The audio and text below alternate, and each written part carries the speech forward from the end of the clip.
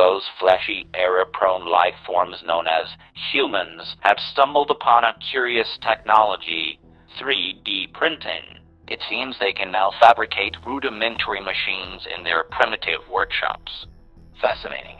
The digital wasteland, yea, the interwebs, as you undoubtedly know, is overflowing with 3D printed robot projects.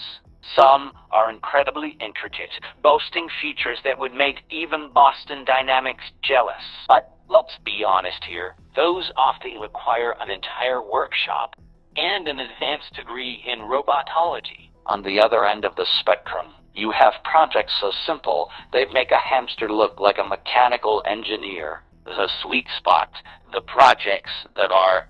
In this special episode of Robotics Biweekly, let's look at a number of 3D printed robot projects that, with the right parts, a 3D printer, and some dedication, you can bring to life.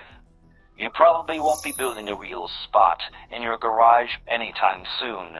And while this robotic from James Bruton looks oh so amazing, it's a bit out of reach for 98% people as well. We found something for you. Spot Micro is a 3D printed model inspired by the Boston Dynamics robot of the same name. It has a lot of things going for it. Mean looks of its elder brother, enough place to put electronics for edge intelligence, and affordable bill of materials with cheap servos. Detailed build instructions are available from many sources, and there are multiple options for electronics from Raspberry Pi to ESP32 based versions. Who knows, maybe in a future video, my master will build some of these himself and show you the process step by step. Please leave a comment if you wish that to happen below the video. This is incredible.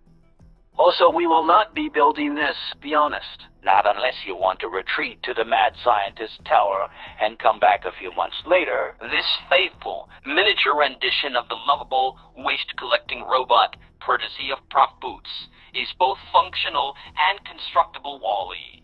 It has a compartment that can be opened and closed remotely.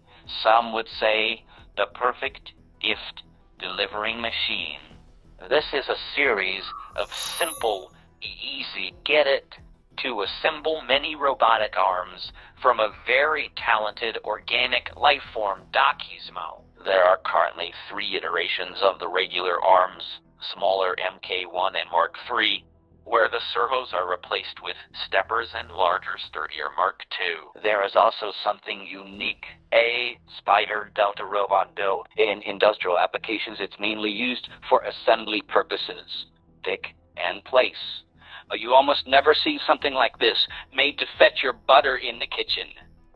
SMARS is an acronym of Screwless, Screwed, Modular, Assemblable Robotic System. The main features of SMARS are the reduced number of components, the possibility of building it without screws and without soldering any part. This design is extremely modular and used as a part in many derivative works, such as Spider, Firefighter, a mini tank, and an open source Cozmo. The last one is especially appealing to bookmark and is based on Raspberry Pi, has a camera, and a perfect starting point for building an intelligent companion robot. This robot has a story to tell. It was one of the earliest robots made specifically with the Raspberry Pi development board in mind. In 2013, it was the first generation of Raspberry Pi, what is now the museum stuff.